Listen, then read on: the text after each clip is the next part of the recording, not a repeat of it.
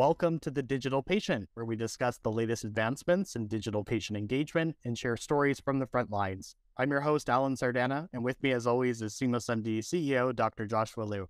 Today, we're joined by our very special guest, Dr. Douglas Slakey. Dr. Slakey is a healthcare professional and administrator with 30 years of experience in clinical and business leadership. He is highly committed to a patient-centric philosophy and is enthusiastic about discovering methods of collaborative healthcare ecosystems whereby patient data and analysis enable various functions to communicate and conduct proactive treatment and care. Most recently, Dr. Slakey served as Chief of Surgical Services at Advocate Aurora Health, where he led direction and strategic guidance in defining a vision for surgical services across 27 hospitals, articulating potential for growth in patient services and clinical training. In addition to his clinical responsibilities, Dr. Slakey focused on identifying and eliminating inefficiencies and incorporating ways to better adopt technologies such as advanced data analytics, AI, machine learning, and incorporating design thinking principles to optimize the patient experience. Dr. Slakey sits on the editorial boards of major medical journals and has authored over 150 peer-reviewed articles. He received his education at UC Berkeley and the Medical College of Wisconsin and completed his residency and fellowship training at the Medical College of Wisconsin, University of Oxford, and Johns Hopkins.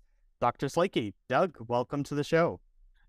Well, thank you so much to having me here. I'm really excited about our discussion today.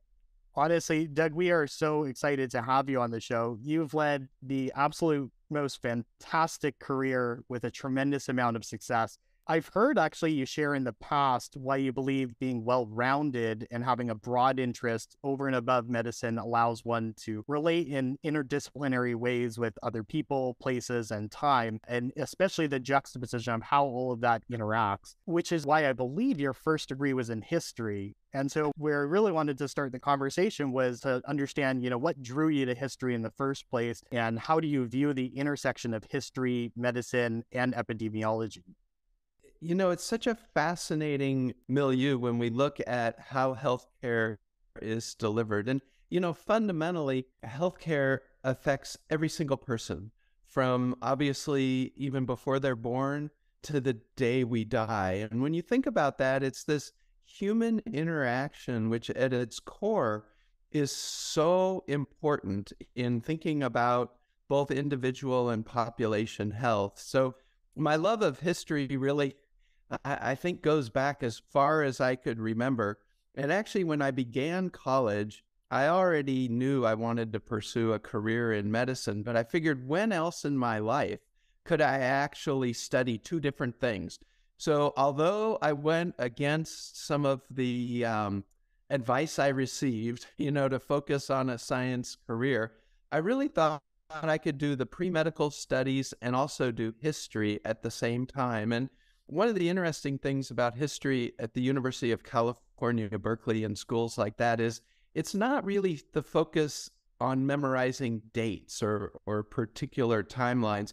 It's really thinking about how do people's environment, the socioeconomic realities of which they find themselves throughout time, relate to their life, their government choices, migration choices, even business and art are so inextricably intertwined. One of my hobbies over the last few years is collecting wine. And actually, when you think about the history of wine and food and human history, it really is intertwined. I think with respect to a career in medicine, it's been a huge benefit to have a firm foundation in liberal arts because if nothing else, it helps you relate to people as human beings, as individual people, not just as a diagnosis or a pathology or a particular disease entity you want to treat at the time. But really putting that in perspective, I think has helped me appreciate that. And then I will say, when I teach, I love to bring up some of the historical aspects of medicine, whether it's for medical students or residents, because so much of what we do and where we're going in our profession relates to that historic context in which things were discovered and how they were applied over time. Hey, actually, Doug, I'd love to maybe double click on that a little bit. So I remember like in my, medical training, we didn't get a lot of teaching on the history of medicine or the history of surgery. We learn a lot about certain techniques, but we don't learn a lot about, how that was developed, why it was developed, the mistakes made along the way. It sounds like that you tend to be more of an advocate for that. I'm curious, like, any opinions on, are we doing enough education in medicine on the history of medicine? And if it's not enough, like, why should we maybe spend more time on that? Yeah, that's really a great point. I think, there's a lot of aspects of medical training that over time sort of push each of us into what in reality is a very narrow lane. And we tend to define ourselves very specifically. Like if I meet somebody new, so what do you do? You're a surgeon. Oh, what kind of surgeon? And you become increasingly defined by that rather narrow pathway.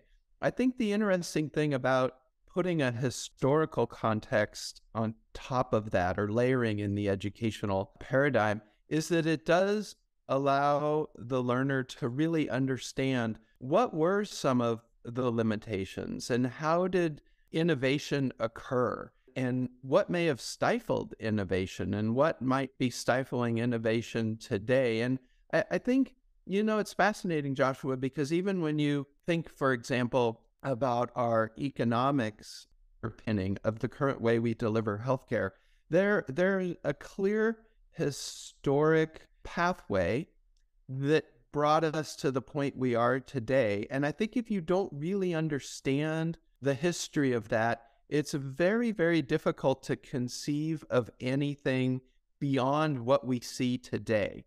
And I think that's the most important thing. There's the old adage that if you don't know history, you're doomed to repeat it, right? And there's some truth to that. But really, I think if we want to encourage the new generation of people going into healthcare to empower them to think differently, to think about new approaches, they really can't do that well if they don't understand how we got to where we are today. It's hard to see the differences. So I think that's so important. And I also think there's, some benefit from just understanding how certain techniques or strategies of care evolved over time and how they can be applied. And I just want to add one other thing that I think is really important, and we're probably going to get into my interest in, socioeconomics and worldwide sort of cultural approaches to medicine. But I think getting back to my comment about you can't really appreciate people's perception of their own reality unless you understand the history of how they got there. And I think when we look at the globalization of healthcare, and even in our country, even in the United States or North America, clearly there are an ever increasing number of nuanced histories and realities of the people we treat. And if we don't appreciate their history and we don't appreciate how they really understand healthcare and their interaction with the healthcare system, that leads to the problems we face with disparities in care and unequal outcomes. And so I really think that all ties together. There's no simple way to really define it, but I think it's so important. And I'll just say one other thing is that, the reality is when we interact with each other in the hospital or the clinic or whatever setting we're delivering healthcare, we have to not only appreciate our patients, but we have to appreciate each other. And clearly we've learned, or we should have learned at least, that a very hierarchical structure, sort of the old-fashioned structure where I'm a surgeon, so the surgeon sits at the top and everyone else is below them. Those days, thankfully, are largely behind us, but it really does depend, the success of a flattened organizational structure does depend on appreciating each other and understanding some of the more liberal arts aspects, the softer aspects of human relationships.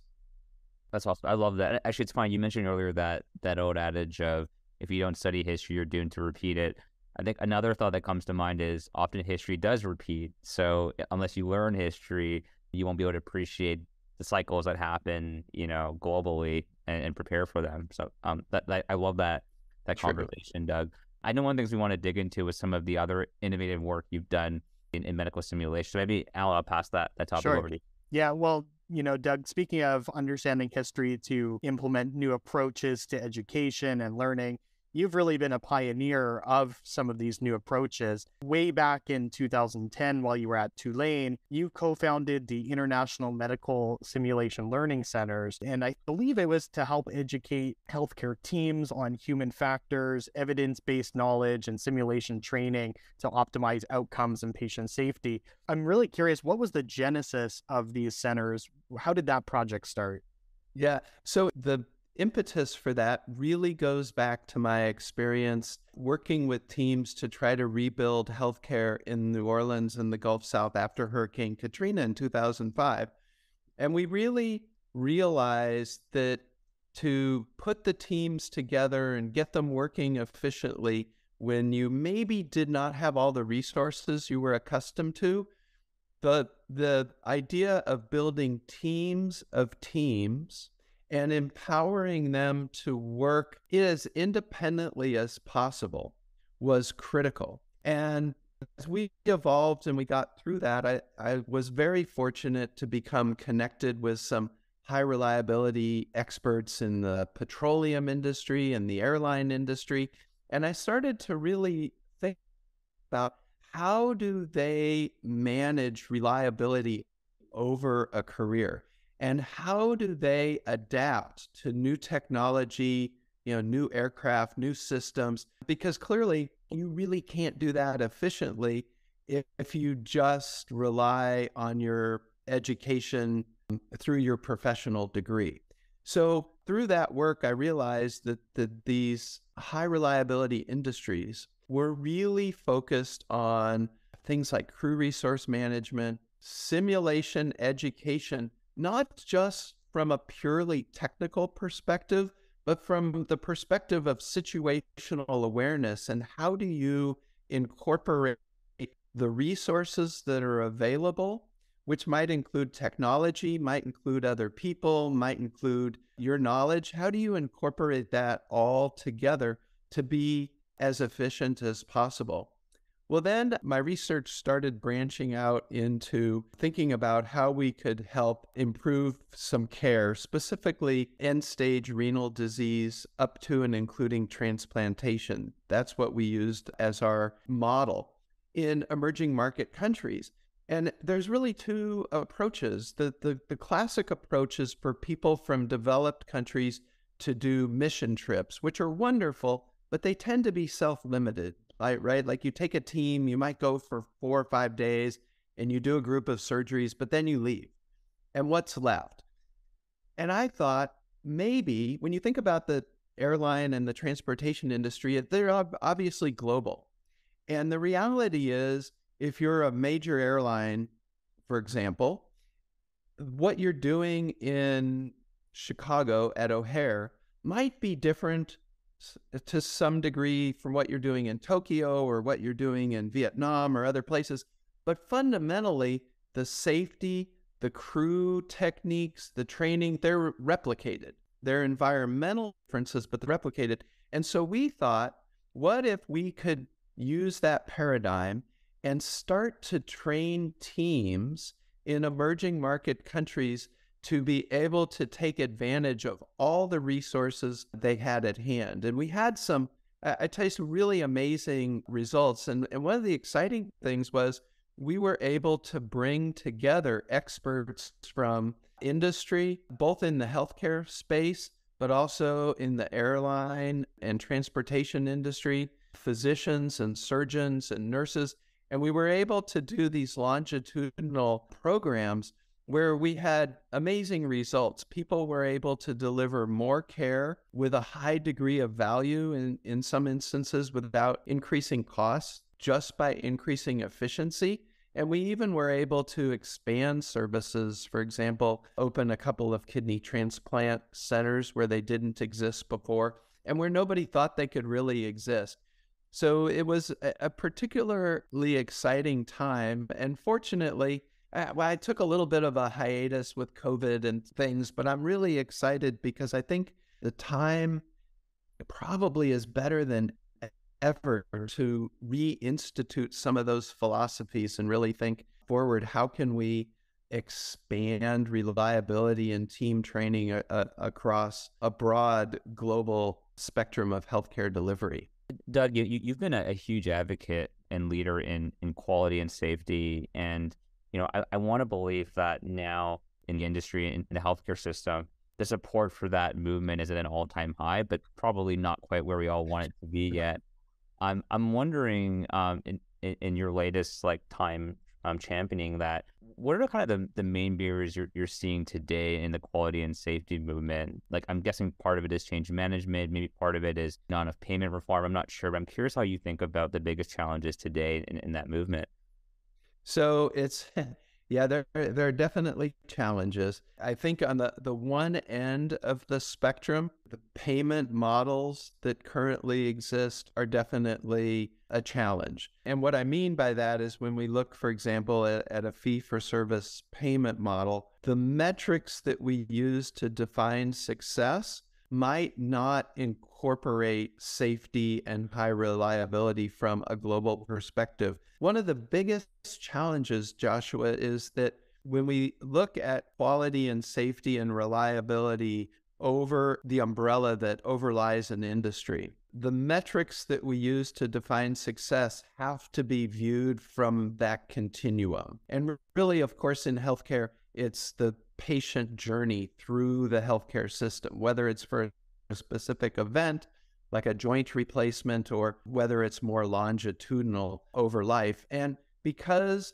we tend to view productivity in our system at the individual point of delivery, the effect, the benefit of high reliability, quality, and safety sometimes isn't actually viewed throughout that continuum. We may, for example, have a certain technique that might be more effective than another.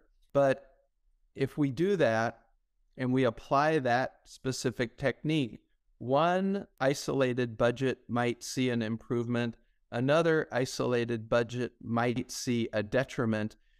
And depending upon how that's viewed overall, it could create perverse incentives that might diminish the effectiveness of quality and safety. The other thing that I think is so important, and we really, I struggle with this a lot, honestly, is thinking about how we can provide the time and the resources for our healthcare providers and teams to have the true lifelong learning and that team training. So often, we provide that training in ways which are not as effective as they might otherwise be. One example is how often in surgery we talk about quality and safety at 6 or 6:30 in the morning before people are rushing to the operating room at 7:30. And so they're understandably distracted. They have competing priorities. And then the other thing that is a challenge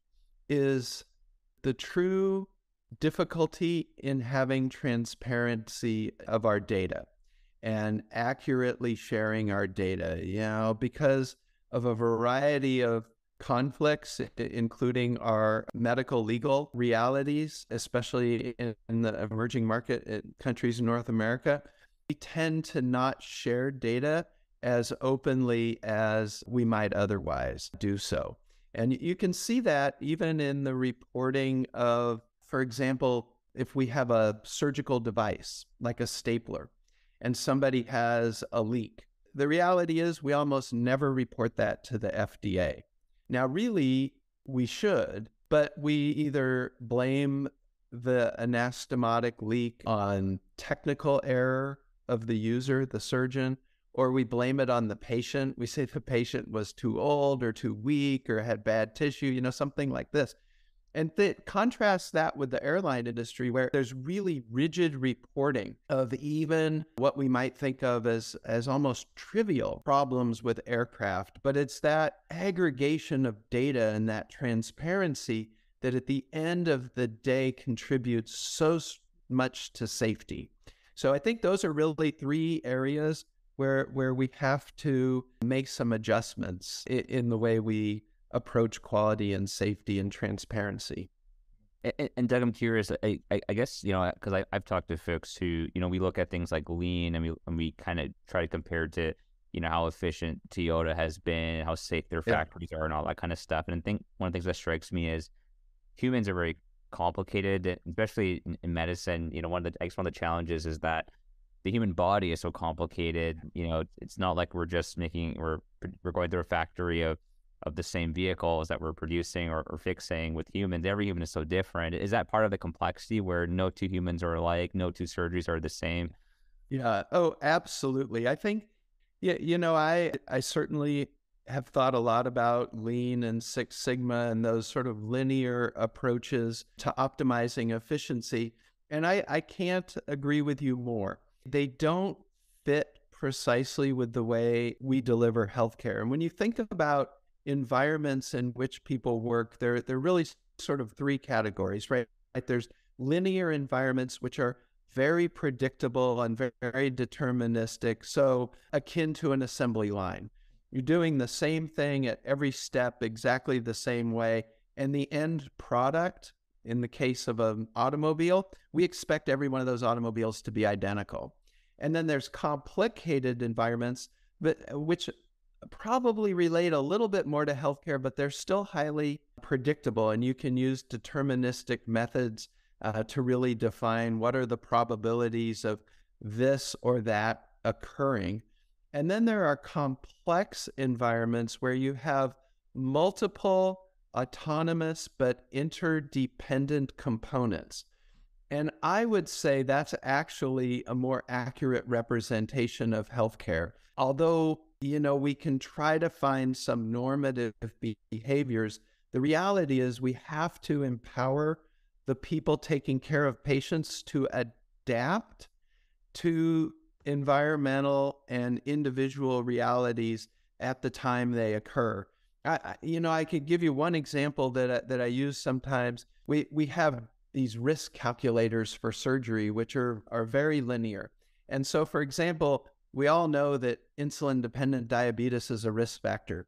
So if we actually use those risk calculators and we have a patient with diabetes, we check the box and we congratulate ourselves on checking that box. Not that we do anything with it, but we check the box. Well, what if I told you that I had two patients that I saw in my clinic, exact same surgery, same age, both diabetic, both take the same amount of insulin, but one lives in a wealthy suburb with a very supportive family, and the other is a single person on public assistance with no car, no transportation.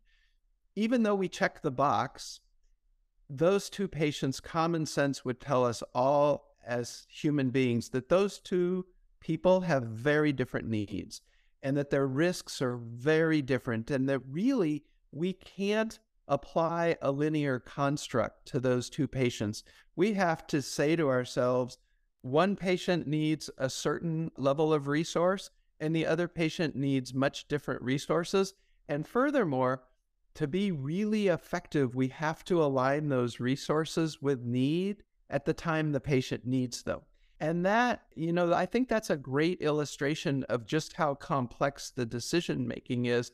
And if we just are too comfortable with a Lean or Six Sigma type approach, we would treat those two patients as equal. And they're not. They're not the same. They have different needs. And so if we really look at the outcome we want, and we want them to have equal outcomes, we have to think, okay, well, how do we get both patients to that same point so that their outcomes are equivalent? That's really what's so important. Amazing, Doug. Maybe that's a great segue into, I think, some of the exciting work that you've done recently at Advocate Aurora Health. So, you spent 21 amazing years at Tulane, and then you took on a new challenge in a leadership role at Advocate Aurora. And one of your big accomplishments was leading the surgical team approach to advanced recovery, or the STAR initiative, which is, I think, was your version of enhanced recovery after surgery. And one of the amazing things that you did, I think, from a change management point of view, is you rolled out ARAS to 13 surgical service lines and 130 plus surgeons in just 12 months. And some of the data I think we've seen published has been impacting 6,000 plus patients a year, length of stay down by 40%. We don't commonly hear about surgical programs rolling out complex QI initiatives like ERAS to so many service lines in such a short period of time. Love to maybe unpack, like, what were some key strategies that you and your team used to kind of do that sort of, really broad change management so quickly? Yeah, well, believe me, when I first proposed this, it was not what everyone expected, because as you pointed out, typically with enhanced recovery, you pick very defined service lines and you focus on that. And what really struck me was as I started thinking about this, I was going through the pre-op area and going through some of the surgery clinics and seeing how in these very specific small subsegments of surgery they were using enhanced recovery. I realized that those patients stood out and everyone sort of almost put like a gold star on their charts. This is a special patient. This is an ERAS patient.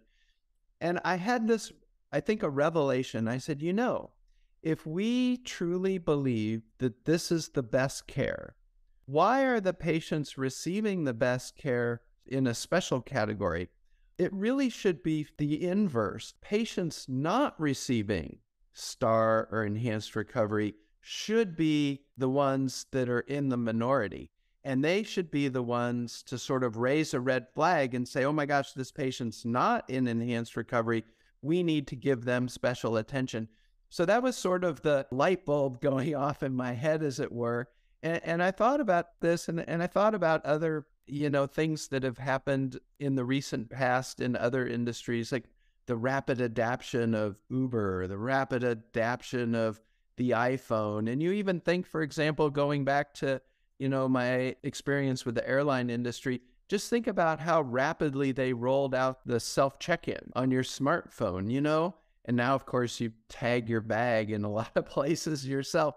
They did no special training. They just rolled it out, and they did it by fundamentally making it easier for people to do what they thought of as the right thing. And so that was really the key. I realized that if we were going to do this and change that paradigm and make STAR the norm, we had to make that the easier pathway. I think everybody delivering care, whether it's a nurse or a surgeon or a physician, they had the fundamental knowledge that it was better care, that it was more reliable. But if it's more difficult, people will not really take advantage of that. So instead of, and this was another key thing, Joshua, it was, we tend to, in healthcare, we tend to blame people for not doing something. We say, oh, we have to re-educate that group of people. They're not following orders. They're not following things. Well, really, when you think about human factors and you think about high reliability, again, if you're in a leadership role and you want people to adapt a certain behavior, make it the obvious pathway. Make it the pathway of least resistance. And so what we really did, I would say, a threefold approach. One is at a core level, we made the order sets within the electronic health record very straightforward, very easy, and we provided enough resources to sometimes reluctant surgeons and physicians to implement it and get it saved. We also put in the ability to collect data on the use of those order sets and to tie the use with outcomes, because that's, that reinforces behavior, obviously. It's kind of like a Pavlovian response. If you can show people that it's benefiting, it reinforces that behavior. And then the other thing we did was targeted education on an ongoing basis to really be sure that we could have everyone at a base level of understanding the goals and the objectives, to garner feedback for what were the limitations that people on the front lines were having. So really focusing on the process flow. It's not just top down, but we wanted this to be generated So we really gave people the tools where they could help refine the process so it worked for them. And that, it just makes sense. That eliminated a lot of consternation and bias against the program. And then the other thing was we really realized that to be successful, this approach had to incorporate everybody involved in the team. We couldn't just focus on surgeons, for example, which is a traditional pathway. So we made sure that we educated primary care, that we educated administration, that we educated nursing, and all of those involved so that there was really this collective enthusiasm for the process and collective support. And that makes a huge difference. And I think we talked a little bit earlier, I mentioned this concept of team of teams. And that was really the way we structured this. So instead of top down, you will do this sort of edicts coming down from on high, we really said that this is what we want to achieve. This is how we're going to help you be part of the solution. And then we're going to have a back and forth dialogue. And really, I tell you, it was quite amazing. I was very optimistic. Others maybe weren't so optimistic, but it exceeded the adaption, really exceeded everyone's expectations. It was very rapid. And then I'll just finish by saying it was fascinating within the highest use areas of our organization, the highest use hospitals. My prediction of the non-star patients becoming sort of flagged as outside the norm actually occurred. So it was within 6 months, and in some of these areas, it was a complete inverse, where enhanced recovery used to be flagged as something special. Now that was the norm, and patients who were not on enhanced recovery raised questions from the healthcare team, why aren't they? And what can we do to help them get there? So yeah, really, really fascinating. And a lot of, again, getting back to the history, I think it's a lot of really behavioral science as opposed to a very strict approach to policies and procedures. Doug, one thing that strikes me, and one of the concepts you mentioned, was this idea of how do you reduce friction to folks doing the right thing for patients? Because you're absolutely correct. I mean, I think a lot of folks in healthcare know what the right thing to do is, but when there's so much going on, there's so much mental energy being spent on taking care of your sickest patients or running around the hospital and doing other things. If you add more layers of friction to doing the right thing, it's going to get lost. I even think, like, just on a day-to-day basis, let's say, where I am, I know that if you put, let's say, junk food right in front of me, there's very little friction to me kind of grabbing that junk food and eating it. But if you put it, all the way at the other end of the house, I won't want to go all the way there to get it. And so it's a great point around how do you make it easier for people to do the right thing in healthcare. I did want to follow up with one question. Sorry, Al, I will get back to that after, if that's okay. One of the challenges that I've found in quality is, like, once you launch an initiative, and let's say it's successful, a lot of groups face challenges in sustaining success. And enhanced recovery is a good example. I've seen places where you get compliance to the protocol at a certain level, and then it just falls apart at some point. And one of the things I want to believe is that at some point, it's so successful, it becomes standard of care, you don't even have to call it enhanced recovery anymore because people are just doing, it's now normal perioperative care. But I'm wondering, like, if you've ever come across challenges where it starts to fall apart and sustainment is hard, and why does that happen maybe? And then how do you prevent that? Yeah, I think that is an ongoing and inevitable challenge. When you think about it from one perspective, as you get better, people become very comfortable and honestly complacent with sort of the status quo. And you lose the focus on that continuous improvement. I think that's really, gosh, I love the term continuous quality improvement because that really is essential. You cannot let your eye off the ball. You have to keep focusing on that. So I definitely have had several times that, disappointing to me, where we've had great teams put together, and COVID, I think, was sort of an enigma, obviously, but that really curtailed many of the efforts because teams were reassigned. The reality is, even though these healthcare systems, some of them are so large, the margins compared to other industries are small, and the consequences of reducing the impetus or the focus on quality and reliability, again, you don't necessarily see that economically, and you don't necessarily see the results of diminishing efforts in that space for a long period of time. You know, again, it gets back to our data reporting, right? Like we're always 24, 36 months behind in data. And so we tend to have this philosophy where, well, if it's good enough now, we'll just, let it go. And then 3 years later or 2 years later, you start to say, oh gosh, we have to reinvest in this. So it is a challenge.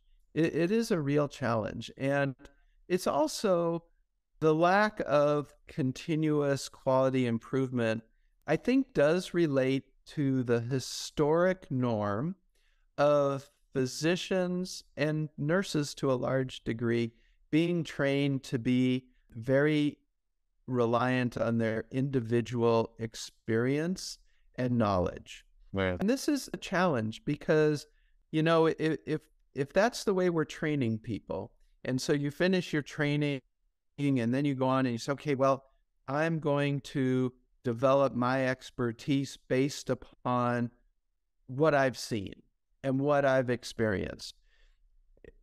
You and I could do the same exact roles in healthcare. We could do the same surgeries, but your patient population might be different than mine. There's a lot of randomness to what we see and what we experience.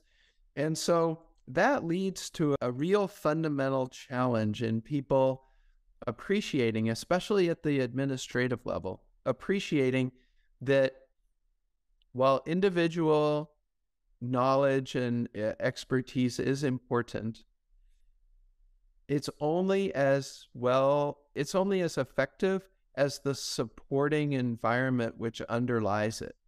And that's where administration has to take an active role in investing in people and resources to keep that quality and continuous quality improvement at the forefront of what we're doing. The other thing I'll just add in there, I alluded to it slightly, but in healthcare, we've become very comfortable with recovery. This idea that, well, if we have an adverse event or we have an infection or a patient needs to be operated on, we're good enough that we can usually manage that and save the patient's life, right? That's what we believe. So we focus on this idea of recovery as opposed to prevention. And then I'll just say that, again, in the fee-for-service model, sometimes that recovery might even be more highly reimbursing than the original procedure or care the patient was receiving. So again, there are some perverse incentives within our system that allow us to be comfortable with that paradigm. Right. Doug, you've mentioned in the conversation already your emphasis on process flow, and I want to dig in there a little bit. I know there's a study that was recently published that you authored around process flow disruptors and identifying these disruptions in process flow to really inform quality improvement efforts and initiatives. I'm curious, could you just share with our audience a little bit, what is process flow and how are you using that to identify disruptions to process flow to inform QIA? Yeah, so process flow is something that I've become just increasingly focused on, and to get the teams to focus. So at the individual level, you can think of process flow as in sports or a highly technical thing. People might say being in the zone, and it's really at the individual level, ignoring distractions and focusing on the task at hand. From a broader system perspective, what process flow really allows us to consider is how do all of the different interdependent, but sometimes also independent components of healthcare delivery function together. And when you think about it, the way I like to think about it, at least, is to use the patient as the point of reference. So as the patient moves through a healthcare episode, how does that flow actually happen? Is it smooth? Are things aligned appropriately to optimize the patient's experience and outcome, or are they fragmented? And I think, unfortunately, we've all had a personal experience with how fragmented the healthcare system is. So it's getting that alignment. I think at its core, it's aligning resources with need at the time the patient needs them. And also, the key to optimizing process flow is anticipating what those needs will be. Sure. So again, moving from this paradigm of recovery as the highest measure of success to a paradigm where we say preventing adverse outcomes is the highest measure of success. And that's what we really want, is we want no adverse outcomes. We don't want those emergencies to arise in the middle of the night. We want to anticipate those. And so that's what we've really been focused on a lot. It's a very, I will say, it's quite challenging in a complex environment. But this is where you really, much like we did with enhanced recovery, you really have to appreciate what are the realities of all the different components of healthcare, all the people working within healthcare. What are their realities with respect to that patient flow? Where do they see challenges? Where do they see gaps? I can give you one quick example. We did this analysis of blood sugar during surgery and after surgery. And we know that you should try to maintain blood sugar at a fairly normal level during surgery, whether they're longer or shorter. And of course, that's increasingly important as more and more of the population has some form of diabetes, right? Well, we learned that in some of our hospitals, the time it took for the anesthesiologist to write during surgery, to put in an order for insulin and to get it to the pharmacy and get the insulin was, at least in their minds, so long that for a normal case like a knee replacement, they felt it wasn't worth checking the blood sugar because it would take too long to put the systems in place to treat it. And so they would wait until the patient got to the recovery room. And so we noticed, as we started increasing our measure and our data collection of intraoperative blood glucose, we noticed it was running higher than we liked in many patients. And it wasn't until we really analyzed the process flow that we identified this pharmacy issue. And we resolved that by asking the anesthesiologist, what would be the optimal resource for you during surgery? And how can you treat the patient more expeditiously? So we changed that whole system and really were able to impact the way that the anesthesiologists function. And again, it's getting back to that idea that instead of dictating to the anesthesiologist, you need to treat the glucose and putting penalties in place, we actually made it easier for them to do what they wanted to do anyway. So that became the normative behavior. And it's a very different approach. It sounds similar, but really from a leadership position, that's very different. It's empowering people to do the right thing and removing those barriers or flow disruptions that prevent them from accomplishing what they really want to do anyway. Yeah, it sounds like that's a common theme, is really incentivizing the right action. And in doing so, you can identify these process flow disruptions and focus your efforts appropriately. That particular example, outcomes were improved tremendously after identifying that exact blood glucose process flow disruption. Doug, I'm really curious. A last question that I want to ask is more around data and understanding how we can use advanced analytics to possibly impact the future of healthcare. And going back to your earlier example about the two patients, both with diabetes, but from completely different areas, needing completely different resources, how do you see the role of advanced analytics impacting social determinants of health and addressing those kind of issues? Yeah. So let me take a slight step back and say that first of all, we have to acknowledge that all of us come to our daily work with bias. We either have conformational bias or historic biases that impact our perceptions. So you have to acknowledge that as a reality. And when you think about how can we use advanced analytics, we can help resolve the individual biases to paint a more realistic picture that's not subjected to those individual biases. So I think that's so important. We could talk for a whole hour on that because it's an incredibly important topic. The second thing is that I think is being missed, honestly, by some of the larger electronic health record initiatives is that, in my view, what we really need to do, getting back to that core idea of how do we empower people to do the right thing, what we really want to do is not just use advanced analytics to identify things that are reality.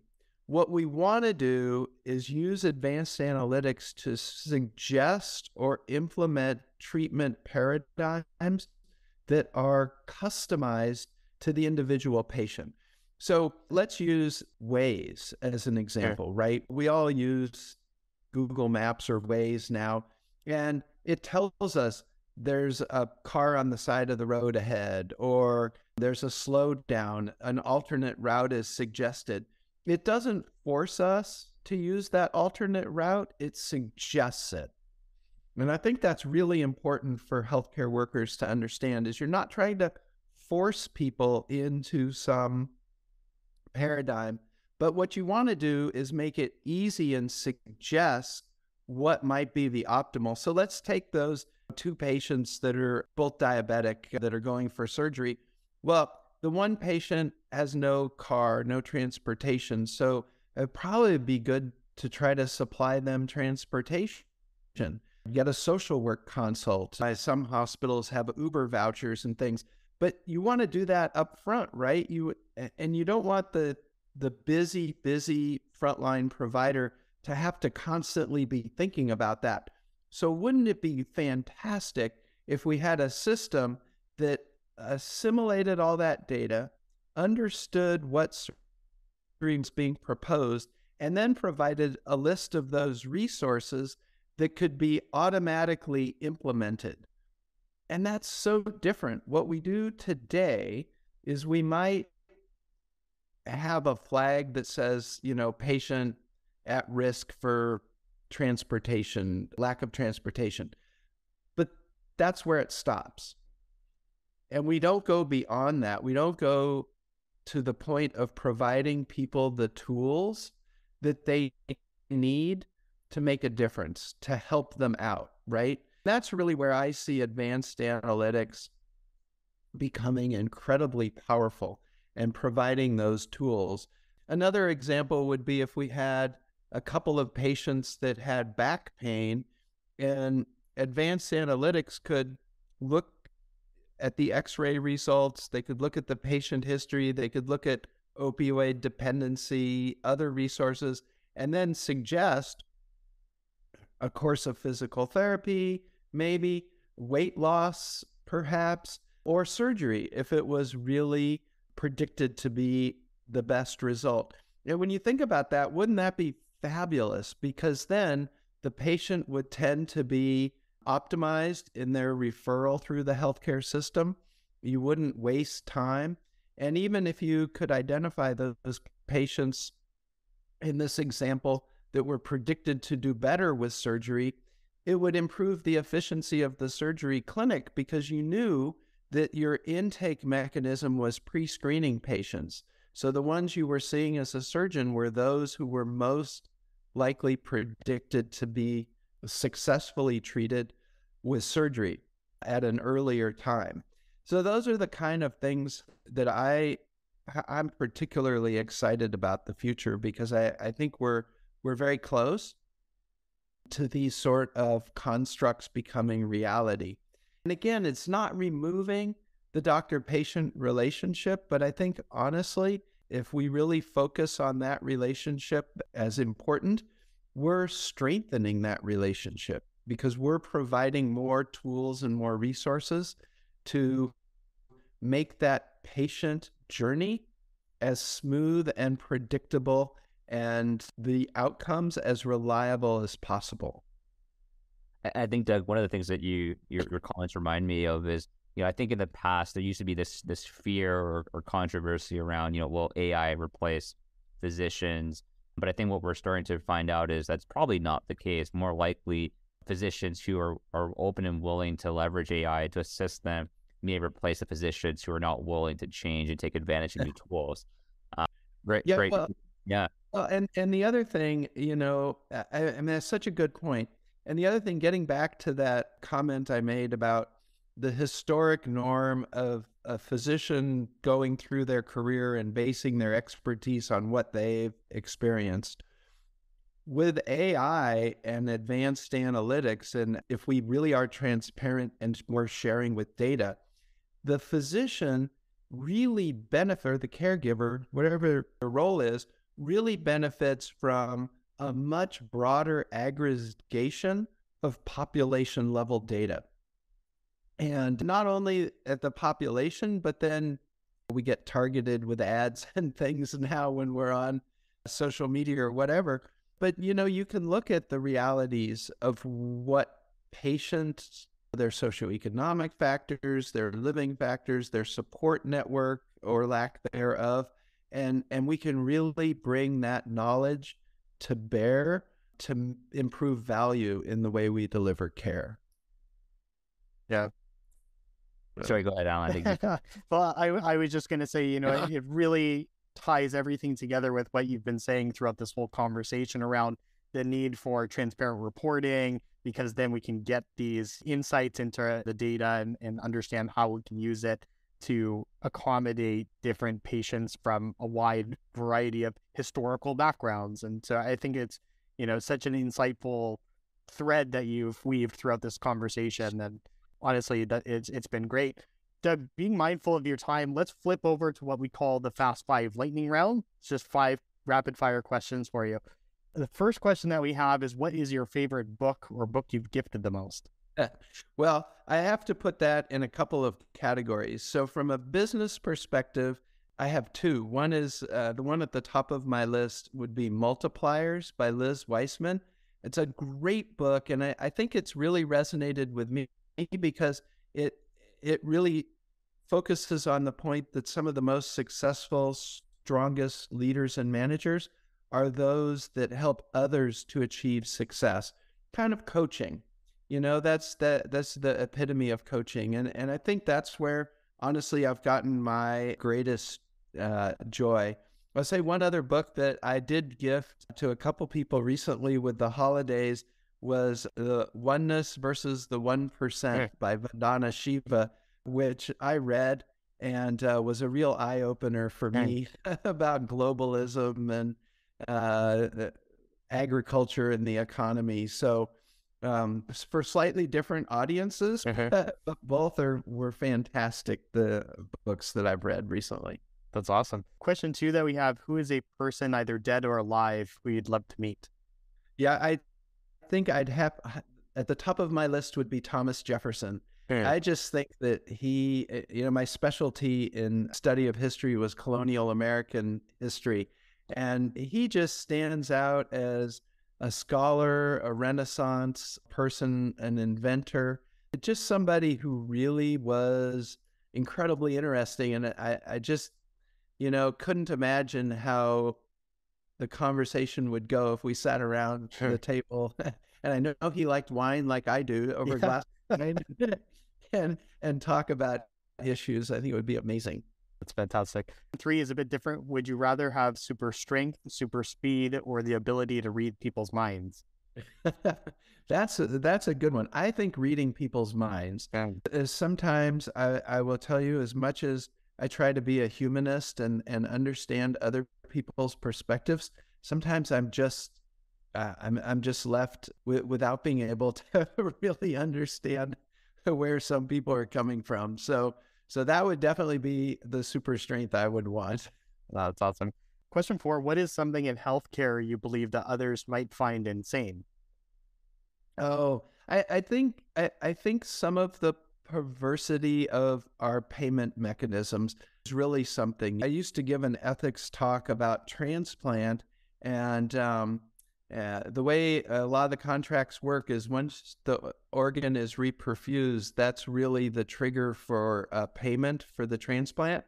So, as ironic as it seems, from an economic perspective, if the patient dies right after you do the transplant, your overall profitability is potentially highest. Wow. And so it's things like that. When you talk to audiences and you talk about the ethics of that, it really leaves people rather stunned. And you say, oh, wow, why are we doing this? Wow. Yeah, I did not know that. That is fascinating. Last question that we have, Doug, if you could travel, I'm so curious about your answer here. If you could travel back in time to any event or moment, what would it be and why? Yeah, that was a really hard question for me as I thought through that. I honestly think one of the things I would love to see would be the famous Chicago World's Fair, where there were so many technologic innovations, from the Ferris wheel to food, like the hot dog and different things that were presented at that World's Fair.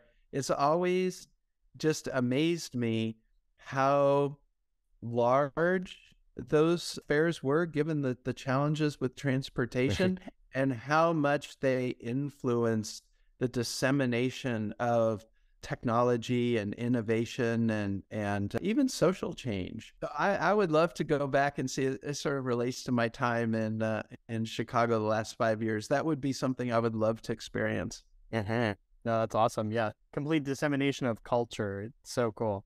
Well, Doug, I want to say thank you so much for sharing your time with us today. It's been an absolute pleasure. For folks listening, you can find Doug on Twitter at Doug Slakey. And that's a wrap for this episode of The Digital Patient hosted by SeamlessMD. You can follow us on Twitter at SeamlessMD. And if you like the podcast and you want to learn more, visit www.seamless.md. Doug, again, thank you so much. Well, thank you, Alan and Joshua. Really appreciated the conversation. Thanks so much, Doug.